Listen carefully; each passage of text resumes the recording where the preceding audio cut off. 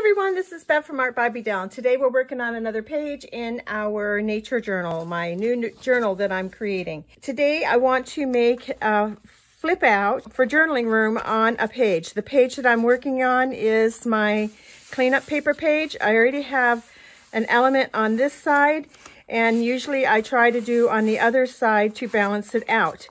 Sometimes I put it in the inside, sometimes I put it on the back. Today I'm going to put it on the inside. I have this piece of pre-printed acetate that was from 7 Gypsies from my scrapbooking days long ago. If you cannot find an element like this and you want something like this, you can make your own. If you have printing capabilities and a computer, you can go to your computer and under Word, you don't even have to have a photo imaging software or anything. Just go to Word, go to a blank document, pull up your image, and print it out to the size that you want. This size for mine that I am using, it measures 5 by 6 1/8, it looks like, almost 6 1/4 maybe. So measure out what size you want in your page and then print that out on the Word blank document. I have also chosen this lovely fox from Kelly's Crafts. Now, these are digital designs. And then I believe these papers were by My Porch Prints. I'm not sure, I'll have to look that up. But I'm also using this journal page, lined journal page paper for this. So what I need to do first is I want to tear my fox. I think the background on him is absolutely beautiful, but I want this page to be under my acetate with my fox sitting in there. So I'm going to take him and I'm just going to tear all the way around him until I get him down to the size that I need for my page here. He is so adorable. I think he needs a name. So I think we're going to have to come up with a name for this guy. There he is. Isn't he just so cute? Will he fit? Yes, he will fit. So I think what I'll do now is I'm going to ink up around the edges of him, and then I'm going to glue him onto my paper. Keeping in mind, this is how big my piece of acetate is. And make sure that he gets centered in there just like that. I want to keep this fold here, so I don't want to rip on that side. So I'll tear here, and tear here. First, let's get our fox down. Since we're working paper on paper and it's lightweight paper, I can add this with just a glue stick. So I'm going to go around the outside of him, and I am using Distress Oxide Vintage Photo.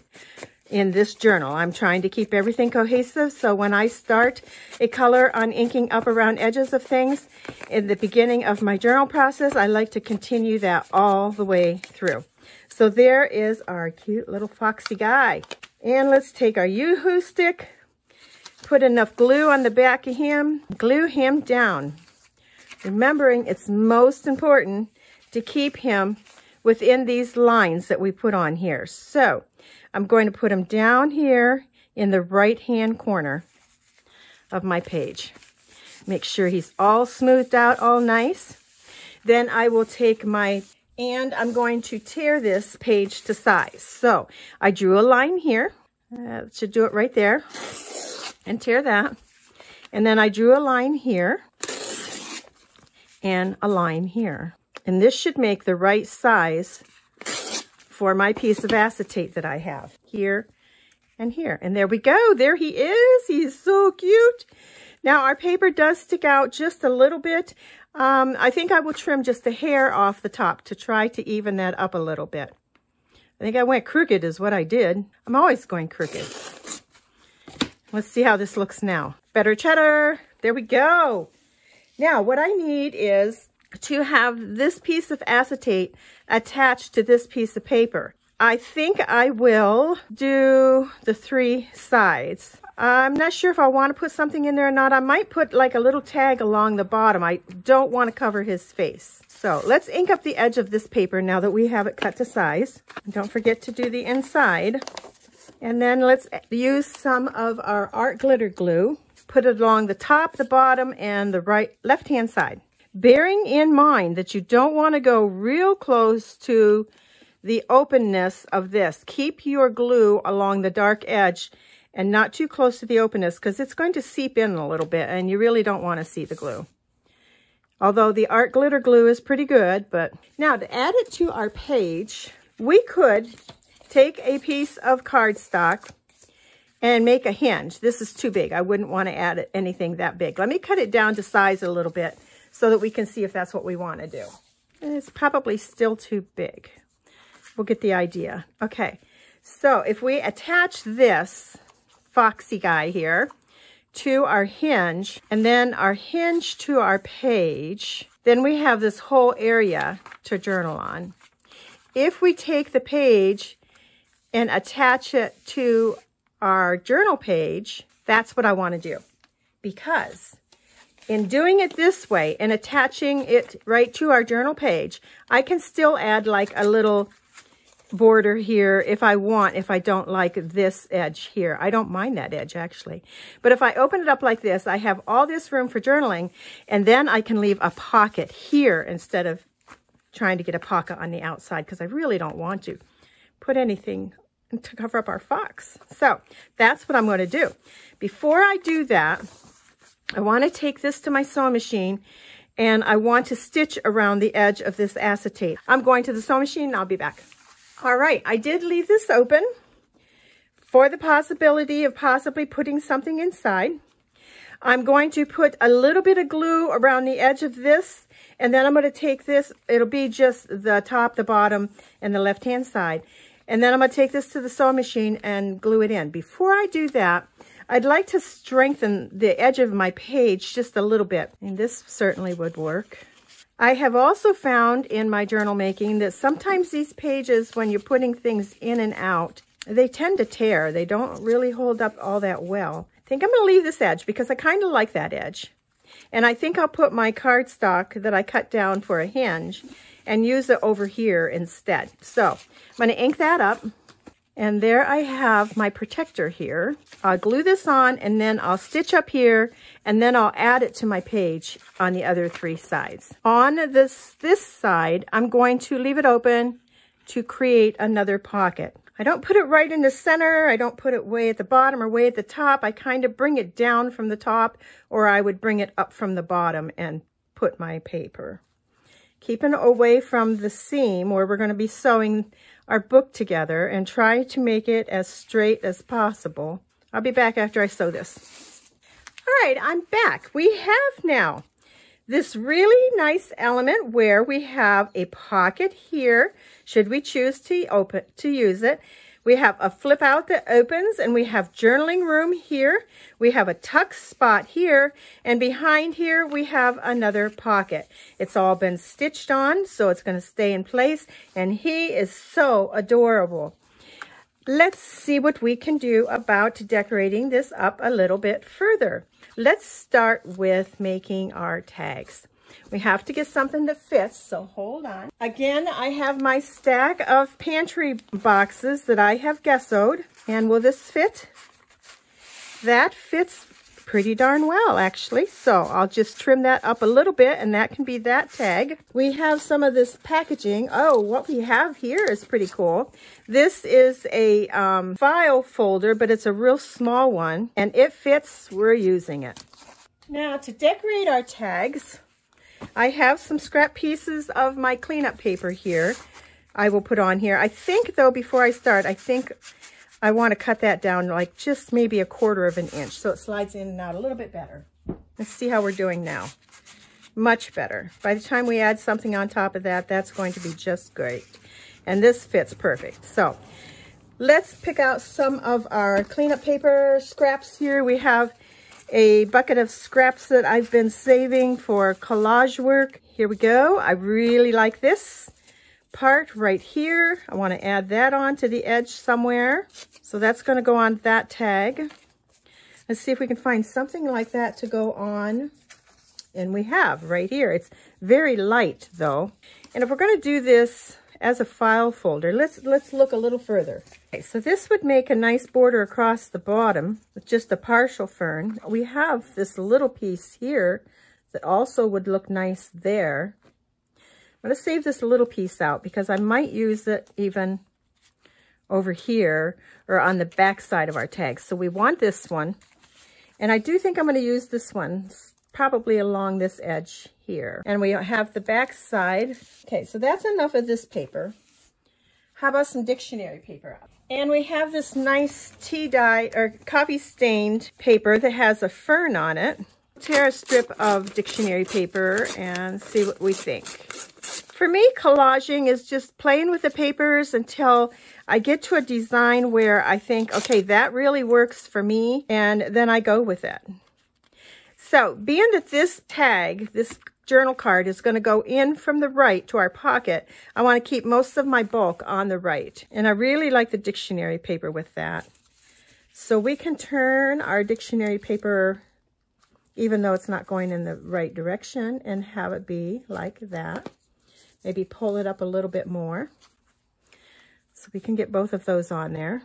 I think we need color on there. If you remember our last page we did, we had to add color because it was just way too white for me.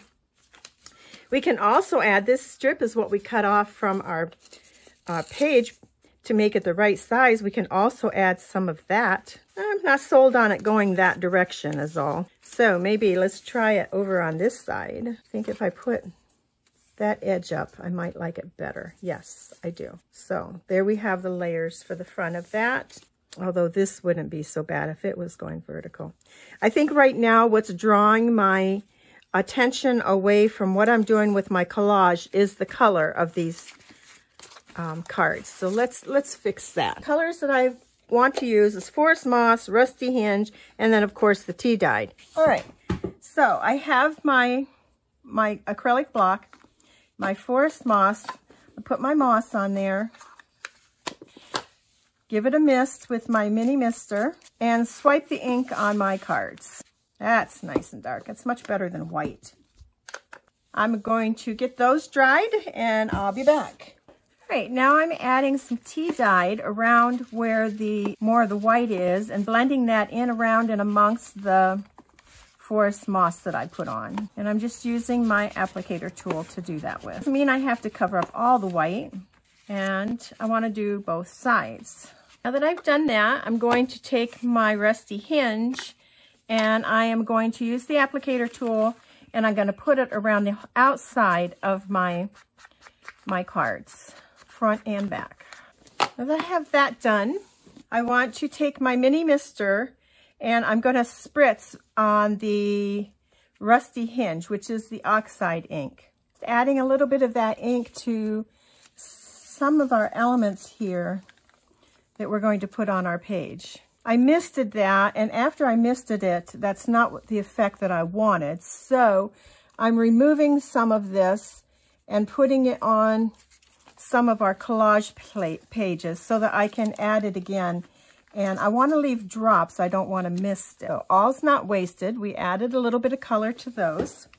And here's what I was after, was these drops. And in putting my paper on there and moving it that way, it gave it to me. So I'm going to dry this and start and do this again.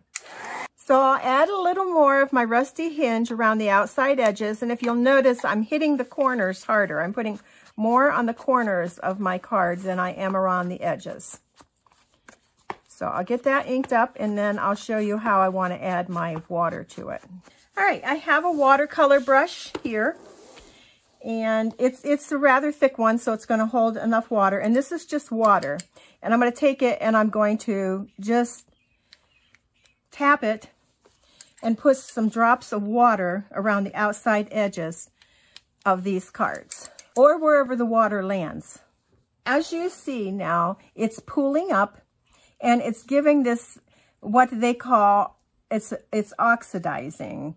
It's taking the edges, it's taking the ink, and it's just kind of spreading out. I really like what we've got going on down here in the green. This is beautiful up in this corner. We have a really nice spot going on here. So it's working. It's really cool. I'll let these dry to a point, and then I'll take my heat gun and I'll finish drying them. All right, there we have it. They're all dry. I think they're beautiful. I love the color. Let's lay them on our page and see what we think. I think they're going to match beautifully with our project that we're doing. Now, we will add our collage elements to it and a focal point and get these tags done. So, we have chosen these papers and let's get them glued down. I am going to use some tacky glue for this. I have to decide which side I want for the back for journaling on, and I think it's going to be this side. This is just too pretty. I don't want to cover that up. So this is pretty too, but I like the other better. So we had these laid out where they were going to going on the other one. This was going on this one. And I do believe I think we had something else. Over here we had this. Yes, yes, yes. And we had a piece of dictionary paper. It may have been a piece of this. I don't know. I have my fans on. Things do get blown around. I do think I want to add, it doesn't show though. If I do it that way, it will show. So we're going to add a piece of that. So let me get that torn down to size and we'll ink up around the edges of it. Let's tear this edge here and let's put some ink on the edge. We're going to use the tea dyed. The tea dyed mixed with Rusty Henge. We'll do up all of our papers at this point. All right, so these are all colored up. I think they're beautiful, front and back. And now I have also chosen what I'm going to use for texture today. Texture that I want to use is this drywall tape. So I'll cut a couple pieces off according to the size of my card. And they are pretty sticky, and then I'm going to be adding things on top of it. So I'm going to just put this down here, and then I'll put this one down over here. For this bigger card, we have a friend for our fox, and that is going to be a chipmunk. I'm going to ink up the edges with tea dyed, and then over here we have a black fox. And I also have some of the copper foil that I've been using in this journal, and I'm going to add a little bit of that to each page, each card. So this one can take a full strip, and this sticks pretty well with the art glitter glue, so I'll get that put on. I just love the way that this copper foil looks with this cleanup paper. They just really complement each other. Now, as you see, I'm pressing this copper foil down into this drywall tape, and it's picking up that texture, so that is really cool. So we have a piece for over here too. First, let's get this one done. Let's put our chipmunk down. We want to be able to see all the elements, so he's going to go right about there, and I'm going to put him down with some tacky glue. And then we'll come over here to our fox, get a little bit of our gold copper foil. We're going to put about this much and put it down right along the bottom edge of our drywall tape and press it in to our drywall tape. There again, we have some really nice texture going on. Our fox, we'll tacky glue on the back of our fox. And we want to be able to see everything. And it's pretty easy on this one because it all sticks out to the right. We are covering up quite a bit of that copper foil, but there's not too much I can do about that. So press our fox down. He's a beautiful fox too. Here, now we have to decide, are they finished or do they need something more?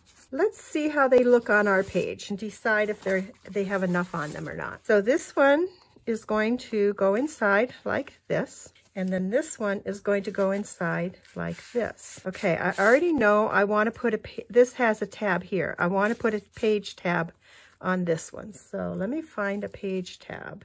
All right, this has some of the paper, the music paper that I had torn off for the fox to use, and I'm going to use that as my page tab. Ink up around the edges, put that on just like that. Do we want something more underneath it, or are we happy with the way that looks? Add a little cheesecloth to this. We'll take it and put it on here like this, and then we'll put our page tab so that the cheesecloth shows front and back, and we're just going to staple this down. And that's just a standard stapler. It's nothing fancy. Maybe a little word here. I think we need a little word. The world is my canvas and I create my reality. Just dress up the edges. I guess I'm kind of addicted to adding cheesecloth to all my projects. That looks better like that. Now that looks better, I think. So let's put a little bit of tacky glue to hold the cheesecloth in place, and then tacky glue on our little label. And this little label is by Altered Arts Designs. And the back of them is great for journaling on. This is perfect. I'm very happy with that one. This one, it has a tab up there, maybe a quote or a word. Let's see what else we have. Do we want to do another quote? How about inspire? Just a word. Ink up the edge of that and put that right there with a little bit of cheesecloth, of course. Glue down our cheesecloth. Put some glue on our label. And this label is from Calico Collage. Okay, so here is for our tuck spot, journaling room on back.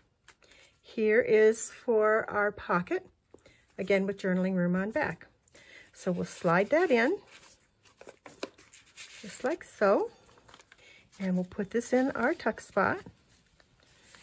And I think for our tuck spot here, I'm just going to take my Versamark and my stamp, my script stamp, and I've been using this throughout the journal so far, and just add that right there to that, like that. And am I going to emboss it? Yes, I think I will emboss it.